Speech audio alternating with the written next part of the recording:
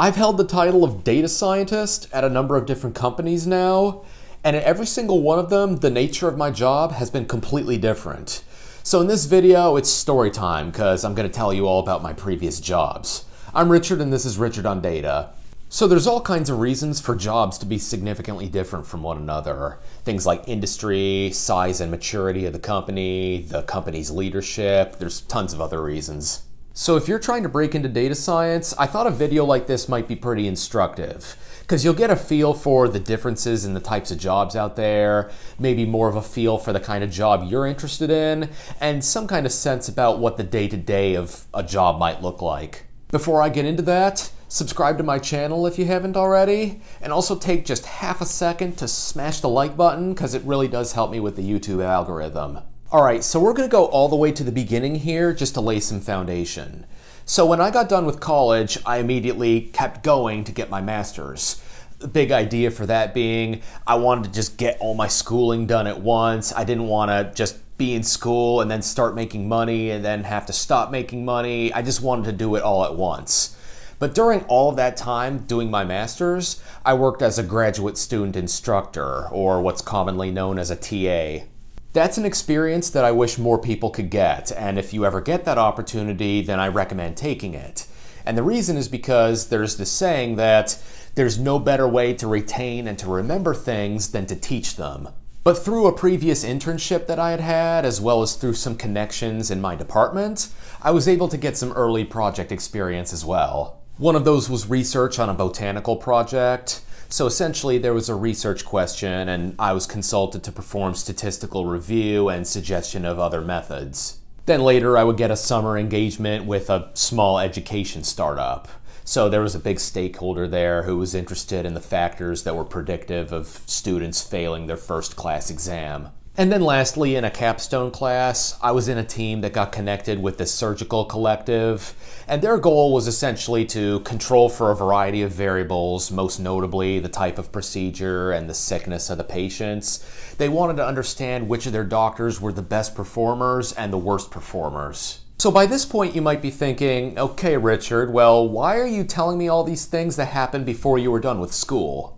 Well, these opportunities were highly valuable in their own right. I would say the thing they caused me to grossly underestimate was how complicated and messy data is in the real world. For one thing, these data sets would often have a lot of features and variables in them, but they were at least reasonably well formatted and tidy. So it's really easy to look at these and then get somewhat naive about how complicated data is when it's generated by real-world business processes. Now, when I was applying for jobs right before I wrapped up my master's, I was particularly interested in consulting companies. And part of that was because I was always pretty fascinated with the idea of traveling for work, but I also like getting as engaged as possible with real human stakeholders. So my first job when I got done was in a small healthcare consulting company that was located right in my hometown. And when I say small, I literally mean it had fewer than 50 employees. So honestly, you couldn't have really crafted a more perfect position for me just getting done with all of my school. Now, I really do recommend thinking about what kind of industry you're the most interested in, and for me, that's always been healthcare. Now, the company was in startup territory and it had major financial ups and downs, but it was an absolute blast from beginning to end. Two of the projects I was put on were travel projects with existing clients, so there were periods where every other week I would be flying to one of the two coasts. So that lifestyle is definitely not for everyone, especially if you're married and have kids, but at the time I loved it. It was perfect. Now technically, going in, I knew SQL, even though I had never taken a formal college class on it, but I got thrust in the deep end with that really quickly. There were data sets with tens of millions of rows, columns with horribly formatted text data, features where you had absolutely no idea what anything meant unless you asked somebody, you name it. Now, one interesting thing about the analytics team that we had was there wasn't exactly standards put in place for what technologies to use. The datasets were stored in SQL databases, so obviously SQL was a big cornerstone for what we were doing, but after that point, there were some people wrapping analysis up in Excel, some people were using R for everything, there were some projects where it was pretty much all R-based, not as much SQL, and we would share analysis notebooks back and forth by pushing and pulling from GitHub. It was kind of all over the place. The emphasis was more on delivering value to the clients, and it's just whatever tool that you're most comfortable with or will allow you to do that best, just use that. And I remember one project was a little slow, so I caught myself thinking, okay, I learned R in school and I've been using it for all these projects up to this point. I'm going to use this opportunity to learn Python. And so the first time I did that and actually applied it to a project, it was a little rough, but as they say, the rest is history. So eventually, due to some of the financial challenges of the company, among other things, after about 3 years, I decided that it was time for me to move on. So I found another small-ish company that was also located in the Detroit area, which was where I lived at the time. Now, this wasn't a consulting company, at least in the traditional sense. So the company works in the life sciences industry, and the company functions as a data-driven clinical research organization. And to clarify what I mean by small-ish, they were about 500 people for a global headcount, which is small in the grand scheme of things, but it was about 10x larger than the company that I had just come from. Now, how I got hired at this company is actually a pretty interesting story in its own right. So what had happened was, I applied to a senior manager position that I was totally underqualified for.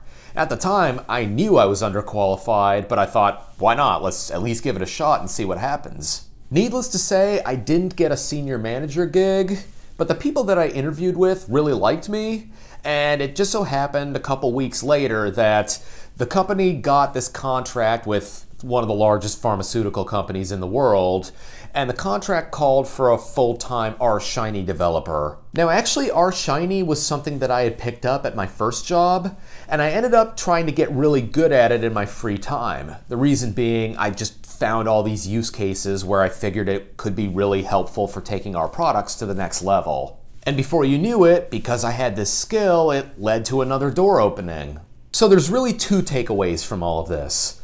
Number one, don't rule out a job just because you appear to be somewhat underqualified for it, because you just never know what's going to happen. And then number two, grow your skills as much as possible, especially early in your career. The more skills you have, just the more options that are going to be available to you. So I spent 1 full year as an R-Shiny developer. Now that may or may not sound boring, but it was actually a pretty significant time for me. R-Shiny can force you to think in pretty sophisticated ways about the R programming language. And even beyond that, you really have to put a lot of thought into how to design apps that are easy to use, aesthetically pleasing, and ultimately useful for some end user. Plus, while I was doing some of this, on the side, I was doing some other things for my organization, like building data science processes, and also helping to vet the Julia programming language. That's where I came to learn about that and what inspired my videos on that topic. Now, that large contract as an R-Shiny developer was eventually scaled back due to the pandemic. So that had just begun to take off, and it was just over 1 year of sitting in that position. I kept going with this company for about a year after that, but then it was actually the inspiration for another video I did before about why I quit my data science job. And the main reason for that was, although I love the people there, I found myself stagnating a little bit and not growing in all the areas that I wanted to be growing in. I was already senior level at the time, but I actually wanted to take a step back. And the reason for that was I just wanted to have people around me and above me that I could learn from and just sort of absorb new information from. So I went through a pretty rigorous interview process, and I eventually landed a position at an ad tech company where that position was going to be fully remote. And interestingly, in terms of size and scale, this company was another 10-fold increase. My first company was about 50 people, my second company was about 500 people, and this company was about 5,000 people. But then also at the time, I had already been planning my move to Nashville. That was something that I talked about in my recent life update video. And because it was sort of at the tail end of the pandemic when the Great Resignation period was going on, so remote jobs were taking off everywhere, and I really wanted a remote job just to support the lifestyle that I'd planned to go into for the next year. Now, this company had a tech stack that was completely different from anywhere that I'd been in the past. To kind of put this into perspective, my first company, it was a SQL and Python and R mix for me. Then the second company, it was kind of a mixture of R and Julia. And then in this company, it was all Python and Spark. So let's unpack that a little bit. The environment there, probably about 90% of the time or more, utilized Jupyter notebooks where the code in them was written in Python. Now, I could spend an entire video talking about my opinions on that setup, but that's a separate topic for another day. But also they utilized a big data framework known as HDFS, or that is the Hadoop Distributed File System. And the data would get accessed by querying it using the PySpark API. In practice, what that means is writing some Apache Spark code using PySpark in Jupyter notebooks, so transforming it a little bit in a SQL-like fashion, and then letting standard Python packages like NumPy and Pandas and scikit-learn take over after that point.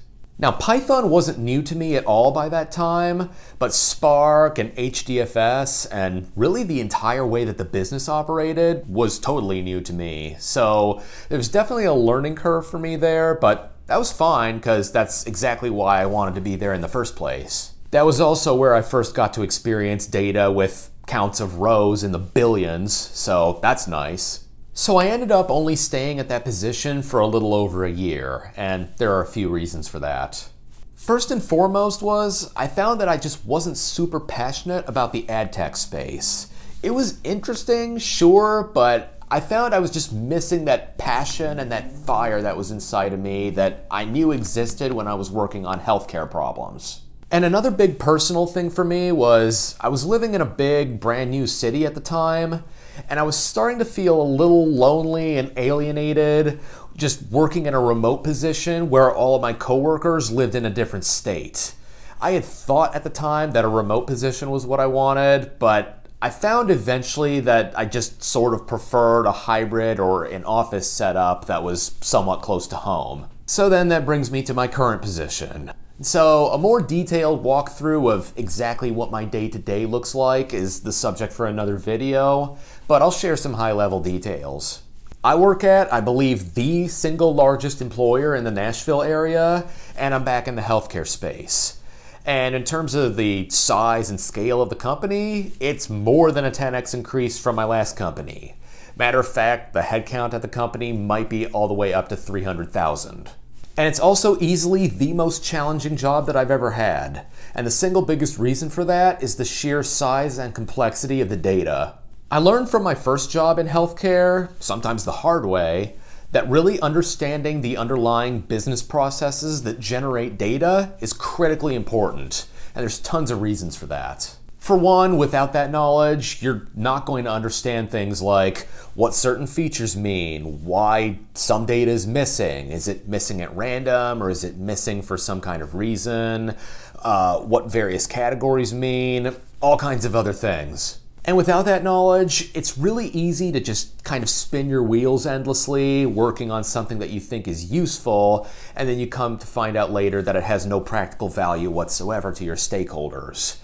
Well, this is all doubly and triply true as the size and complexity of data increases. In terms of the tech stack here, it's primarily Python-based, but there is some SQL sprinkled in there, and the Google Cloud Platform, or GCP, is used as key infrastructure. And I have a whole video about getting the GCP Machine Learning Engineer certification, but long and short of it, there's tons of features and resources to learn in the GCP environment, and it's definitely significantly different from querying data from HDFS. But it's all instances of upskilling, and my focus last year, and to a certain extent this year too, is around just growing my skills in things like ML ops, deploying applications to production, containerization, test-driven development, that kind of space.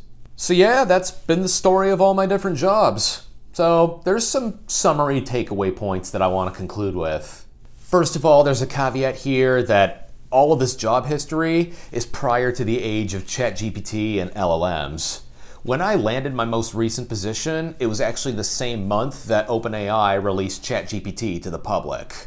So that's definitely going to change the landscape of jobs out there going forward. Secondly, something I've tried to emphasize is that no two tech stacks have been even remotely the same. In some places, it's been cloud-based. In some places, it's on-prem. In some places, there's a hard Python requirement. Some places, it's flexible.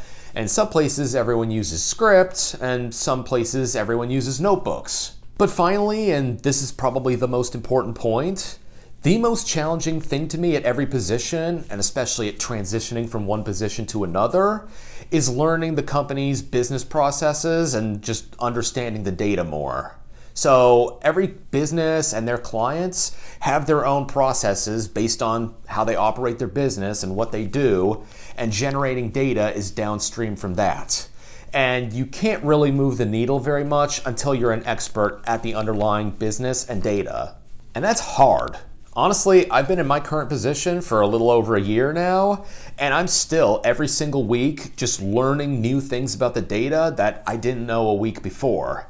Now, in previous companies, there had always been a sort of a ramp up of, let's say, 3 months or 6 months, maybe up to a year, before I could reach my maximal productivity, just because there's all that understanding and learning about the domain that I needed to do first.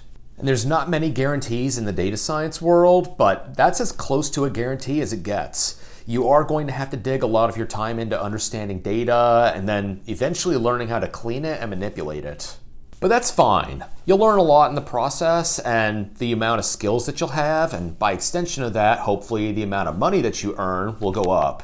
Overall, I've probably worked at more companies than average for someone who's been out of school for the length of time that I have. But I've learned so much along the way that I really wouldn't have it any other way. So I hope this has been a helpful and interesting video. If you enjoyed it, smash the like button. If you hated it, then I guess you're free to hit the dislike button as well. Leave me a comment down below and let me know, have you had multiple data science jobs before?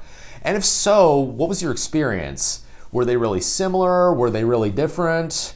Let me know in the comments down below. And I'll see you all in the not so distant future. Until then, Richard on Data.